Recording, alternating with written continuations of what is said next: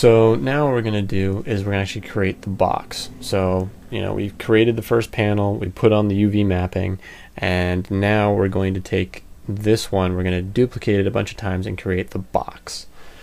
Okay, so this one, we're going to do this in object mode, and then we're going to mesh all the pieces together afterwards. But that way we can manipulate individual panels without having trouble finding vertices or finding faces and having things stretch and deform and all that stuff. So first thing we're going to do is we're going to hit Shift D with this pane selected. We're going to hit Shift D, and then we're going to rotate that 90 degrees on the Z-axis.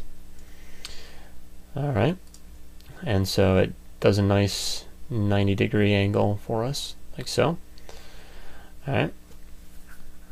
Then we're going to Shift D again, and we're going to do rotate on the Z-axis 190 degrees.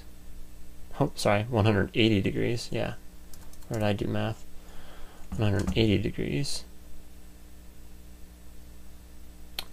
Yeah, it's reading as like a lot more than that. Okay, there we go. You do have to hit delete if you mess up the first time.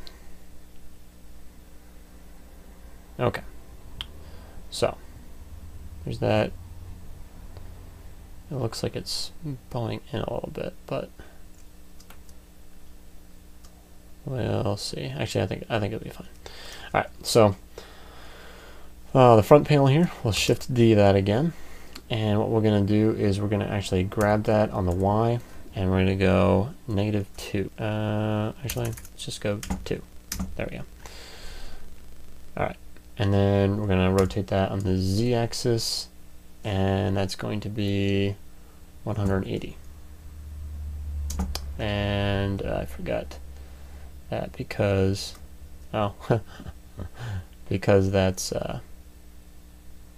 we never change the center point, which that's fine because all the center points are going to be in the center, and that's just where the center is going to be, so that's fine. We're going to grab this and on the Y, and it'll be -2. There we go. All right, so now we're starting to see a box. All right, so now what I want to do is select these 2 panes here.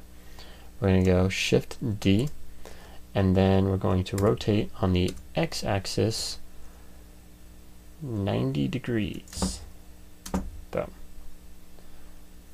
Okay, so now if we render that out, it looks like we have a box. And you can leave it at the just like this. That's fine. It kind of gives it a bit more of a 3-dimensional look and whatnot. I'm going to change this just a little bit, and I think I'm going to bring the bottom and the top and have them actually inset inside the box. So what I'm going to do is scale them on the Z-axis and just bring them down. I gotta zoom in because I can't see exactly where I am here.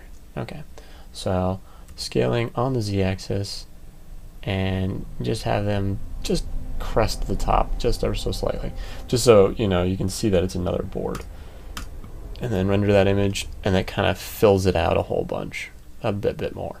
You can also do this with these 2 sides here,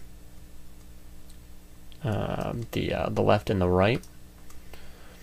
You highlight those 2 pieces, scale those on the X-axis. Oh, sorry, I guess I got turned around here. I'm actually on the front and back, so actually I'm going to select these 2 because actually I want that front side how it is. Okay, so here we go.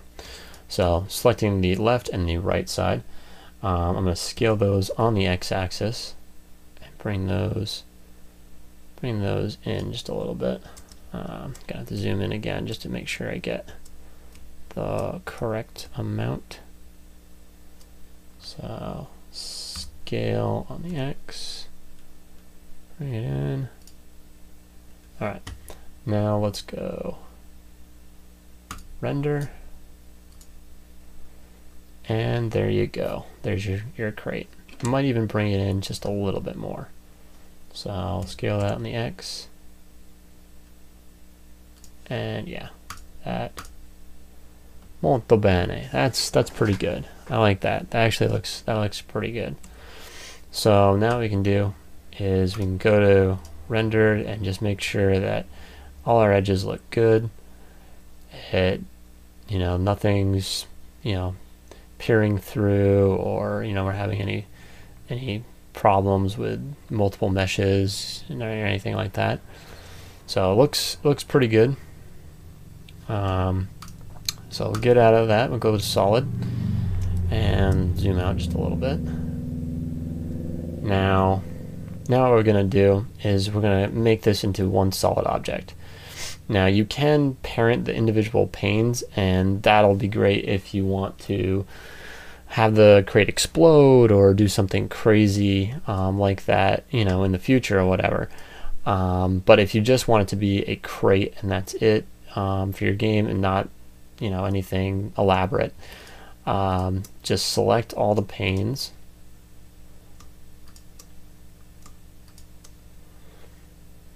Okay, so I think we have all the panes selected. You can test it by moving it, and yep, all the panes are selected.